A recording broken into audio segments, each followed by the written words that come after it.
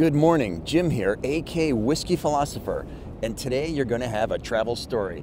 The time that I got attacked by Tibetan Mastiffs in Tibet. Stay tuned. Today I'm coming to you from lovely Kanagawa, Japan. I'm sitting next to the Sagami River, the Sagami-gawa as it's known, and I'm here early in the morning. What a beautiful day. I've got ducks, I've got cormorants hunting fish, got a waterfall with some trout jumping down there. Just a fantastic morning. Now the story today is a continuation of the last story, which was about fate saving me from being burnt in a tent fire in Tibet. That's a very, very memorable incident in my life. This one is also pretty memorable as well. So in the last video, after the tent fire, we came down off of that high pass. That pass was 5,000 meters, very unpleasant. We came down and we were going to Kailash. And Kailash, if you remember, was a religious pilgrimage for Tibetan Buddhists, where they circle around, walking around a very, very difficult journey because you're already at altitude. The town's name next to Kailash was named Darchen. I think that was 5,000 meters. So just walking on flat ground is difficult. It feels like you're running a race, right? You really have to slow yourself down. As I mentioned in the last video, normal human beings would usually take, I think, 2.5 days or so to circle this thing. Usually you would stay somewhere in a tent, or we had another plan, which I'll tell you about. Darchen is a nothing town. It's just a bunch of tents. It's nothing. They have like these tents that are stores, and they'll sell freeze-dried noodles and maybe some cookies if you're lucky, and a lot of Tibetan Mastiffs. These things, they come in black or red or brown, and they look a lot like a Newfoundland, right? Like a huge snuffleupagus woolly mammoth beast. In the really big cities, which I didn't go to any big cities, but Lhasa, I mean, you might see some nice dressy Mastiffs, right? Combed and groomed and looking good, but the only Mastiffs I saw out in the wilderness, out in the wild, out in the outback, just looked like hungry, snarling beasts all the time. And the only ones I saw, they were either wild or half wild. Because even if you own a dog out there, I mean, most of these people don't seem to have enough food for themselves. So certainly it's tough to feed your dog enough if you don't have enough food for yourself. I was always hungry. I was always looking for food. There's just not a lot of food. So every time I saw one of these things, they just look like they want to eat you, right? And they're acting like that as well. And there are a lot of these dogs in Darchen and around Kailash. That's an aside.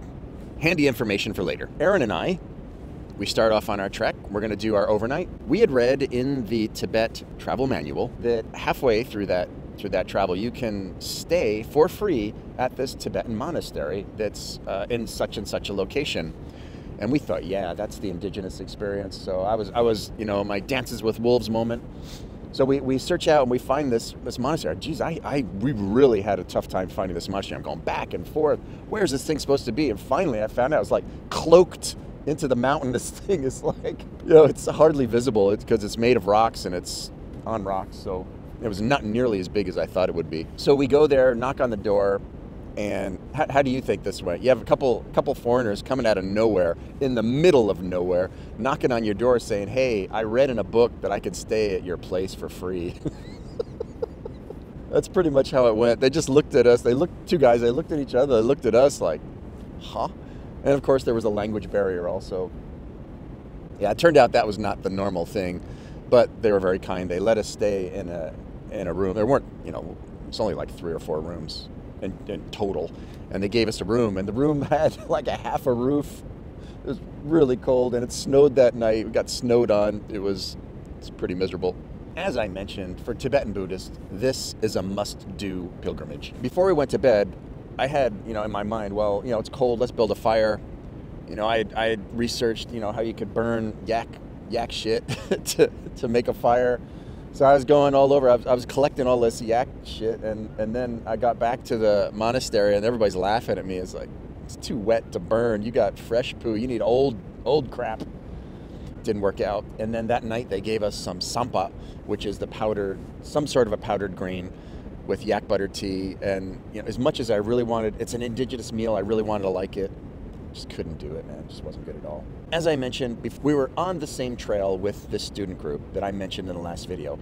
40 to 60 kids, university kids, in a fantastic program from back in the state. They were studying about Buddhism I think, in the Himalayas and culture, and then they came here for India, Nepal, Tibet for a semester or two to travel all these significant Buddhist sites. And one of them was Kailash, which is a must-do site for Tibetan Buddhists. As I mentioned, this site was supposed to be where Milarepa, who I think brought Buddhism from India to Tibet, and he was a kind of a magical figure, and the leader of the indigenous religion.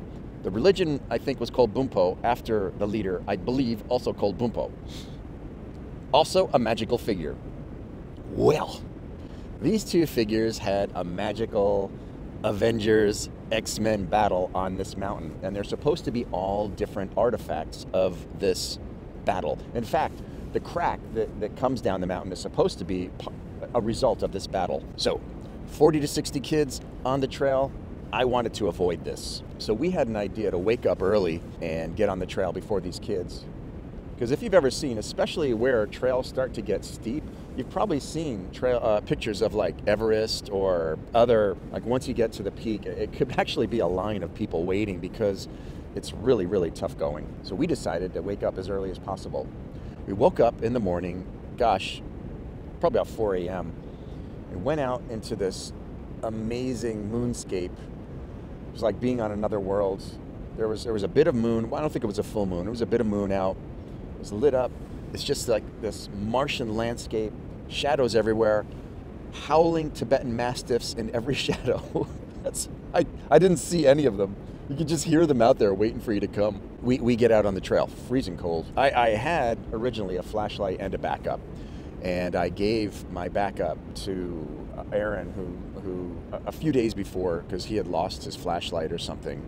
So I had a flashlight, Aaron had a flashlight.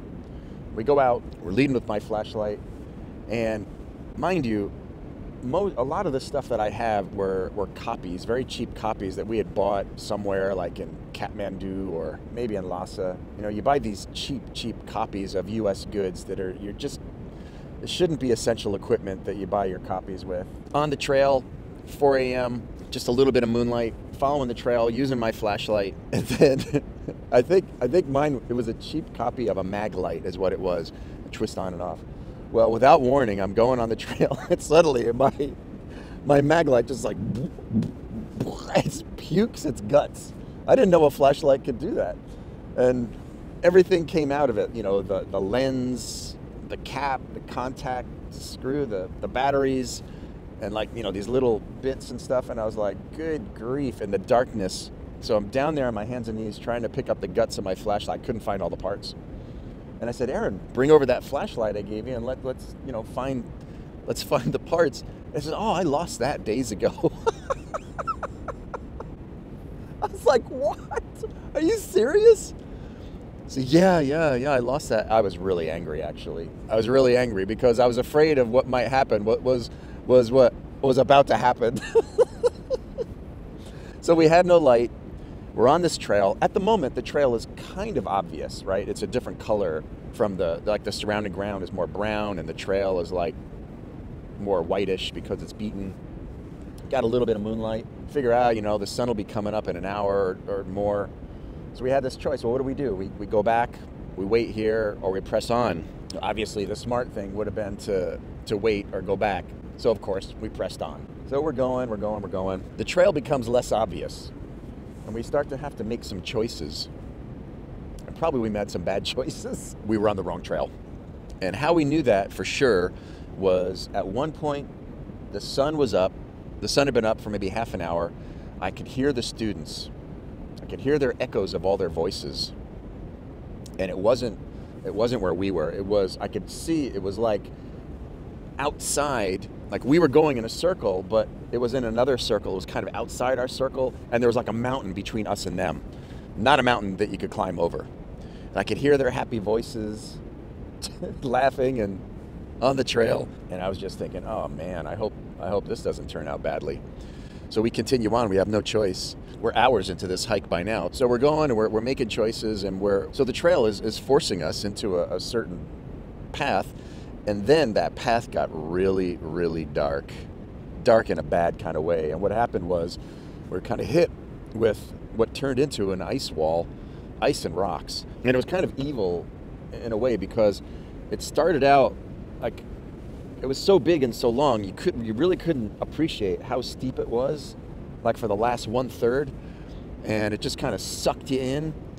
And it's kind of like what I talked about in the last video. You never imagine, like, you see someone in a really bad position and you say, how the heck did they get there? It's one step at a time. One step at a time. And that's what happened. So we don't have any special gear. We're climbing up snow and ice, and it turns into a wall that's punctuated by rocks, and you're kicking your legs in, kicking your feet in, kicking your toes in. It's really hurting your toes, kicking your hands in. Now, as an aside, especially at altitude, you have good days and you have bad days. And these bad stretches of days, sometimes, you know, you have a good few days, a bad few days. I was having a bad few days. You're always sick, right? You always got some kind of a bug in your intestines or whatnot. You know, something you ate or drank, or, you know, that's always going on. But I was having a bad altitude day. Altitude was affecting me. I was not breathing well. I was about 50% of even my reduced usual, and Aaron was having a good day. 18-year-old bulletproof little Canadian having a good day, and that was wearing on my mind. So down the trail, he was all hippity hoppity, and I was the tortoise in the back, but not the good kind of tortoise. We're on this ice wall, and Aaron is kind of and I'm getting bogged down, and then I come to a really, really dark point, and I'm up. The wall is just about vertical now.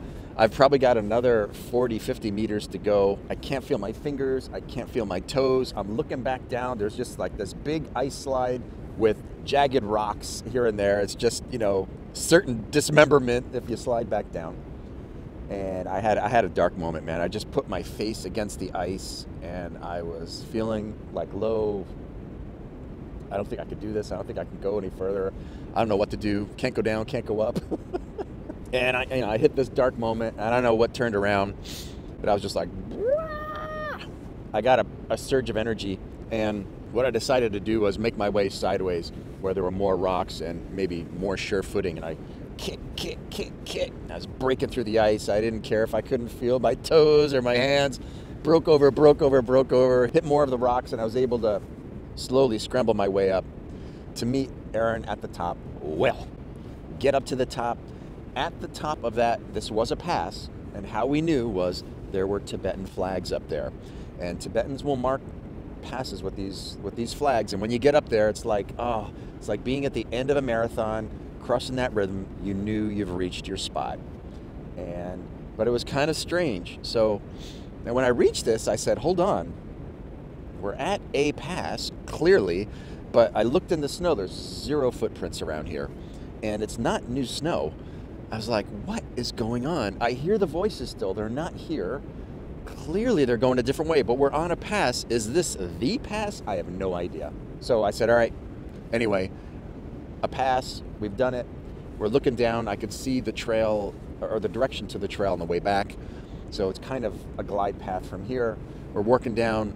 We do have a few choices to make. There's no drama. We get down to the trail. We're so damn happy. Now we just need to look for some food.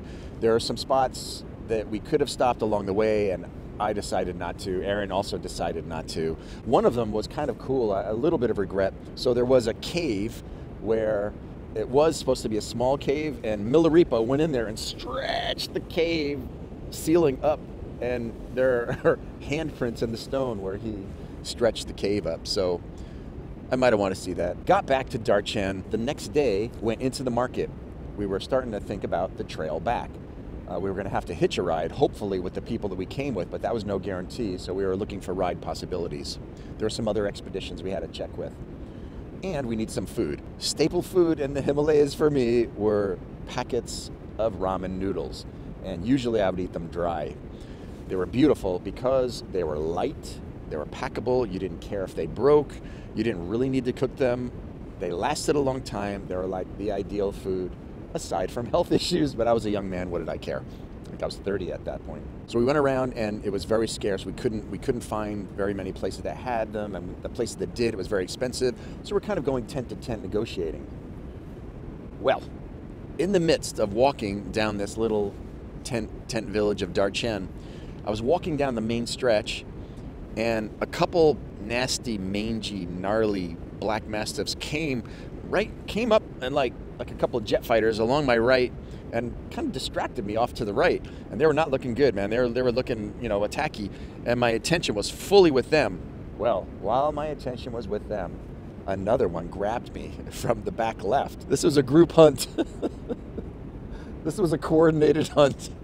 Grabbed my pant leg and started trying to drag me to the ground. And Aaron, thankfully, was keeping the other two away. They were trying to attack him. Luckily, they weren't all on me. I would have been gone. Grabbing my pant leg, and I was trying to maneuver. I was trying not to get bit. Finally, it got me, and it bit into my leg pretty good. And then I picked up a big rock, and Aaron picked up rocks as well, and picked up the rocks, and they split. By the way, the owners of these dogs were all watching. We're all watching from their tents, like, huh, look at that. Yeah, I guess the dog gets to eat today. Weird. So I'm bit pretty good. However, you know, you bit by a giant mastiff at Kailash in Tibet. I mean, you know, for a little while it was a good story. But that wore off really quickly because I met a doctor in town. He was a foreigner on another expedition, and my pant leg is all ripped up. And he's like, hey, what is that? I explained, and he says, oh gosh, you might be worried about rabies. I said, what are you talking about? He says, yeah, a lot of the mammals out here have rabies, and you know, you really should get that shot as soon as possible. And it's like, well, isn't the nearest hospital like a week away in the wilderness? He said, yeah. And he tells me, you know, the symptoms I should look for and stuff like that. And so every day, because, you know, it was another week back to Nepal in Land Cruisers. That's another story. But every day I was like, my mind was just screwing with me. I was thinking, am I more irritable today? Am I snapping at Aaron more? Is the road getting to me more than usual? Yeah, I was definitely not in a good mood for a couple weeks after that. I was wondering if I had rabies or not. As an aside, later on, what we found out, the pass that Aaron and I accidentally found was our forbidden pass, and it was only supposed to be used by people who had already gone around Mount Kailash a certain number of times, maybe 13, but you had to earn that pass, otherwise it was forbidden. And that's why there weren't a lot of footprints up there. And someone had kind of said, I wonder if that's why you were attacked by mastiffs, as a payback for taking the forbidden pass. So one never knows. But if you ever get into Tibet, my strong advice, beware of Tibetan Mastiffs. They're really bad, and I've heard of some much worse encounters. So I hope you enjoyed that story. Being attacked by wild Tibetan Mastiffs after going over a forbidden pass, it doesn't get much better than that. It's much better as a story than being there when it happened. If you'd like to hear more stories like this and other kind of stuff, please subscribe, join in. Until then, I will see you down the road.